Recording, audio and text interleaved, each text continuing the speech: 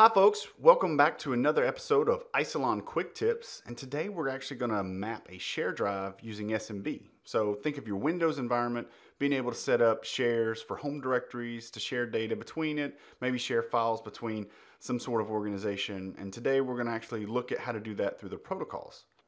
So from here in the OneFS directory, the first thing we'll go to is we'll go to our protocols and the SMB Shares. And so you can see from here that we already have one created, and this one comes as default, and this is that IFS directory. And so the IFS directory, as you know, is everything that's in Isilon is under that directory. So if we went back and we looked at our file system storage using the File System Explorer, as that's pulling up, you can see that under our IFS directory, we have a home directory, a data directory, and a couple different other ones. And so we can actually drill down and look here. Now I'm going to switch over and look at our File Explorer, and you can see that I already have the IFS directory mapped here. This matches up with what we were seeing within the OneFS web GUI. And so you can see that I have my data directory and my home directory, one of my subdirectories in those.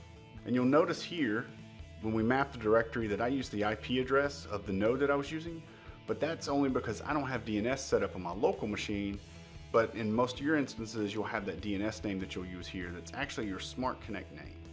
And let's go through and actually set up another SMB share.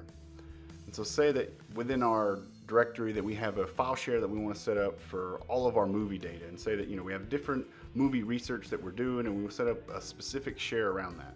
And so it's really simple to do. So we'll back under our protocols menu, just going to create an SMB share, and we'll call this one movies.